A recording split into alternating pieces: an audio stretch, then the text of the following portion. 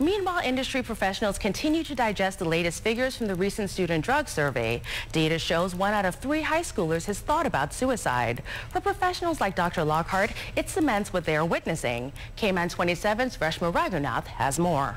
Jada Ramoon is no stranger to the spotlight. Behind the smile of the reigning Imperial Beauty teen is a secret. I've dealt with anxiety and depression for a long time. It started when I was probably about 16 years old.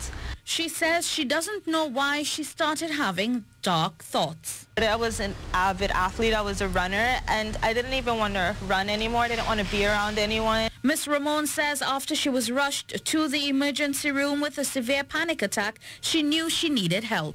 I'll never be the same Jada I was before all of my issues, but I've become a stronger Jada who does have a bright future. The recently released student drug use survey found that nearly 250 high schoolers admitted they've tried to take their life.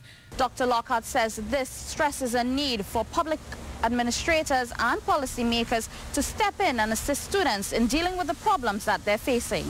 We need to underscore the severity of what is happening, in that there are increases in terms of the burden that young people feel that they are going through. Mental Health Commission Chairman Dr. Marc Lockhart says while he's not surprised by the data collected, he is troubled that only 5% of those who attempted suicide sought help.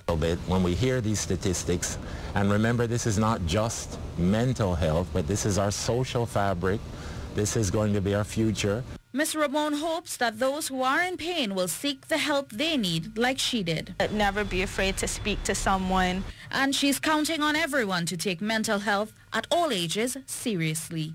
Reshma Raghunath, KMAN 27. A psychiatric hub at the Cayman Islands Hospital is in the works to help give students support.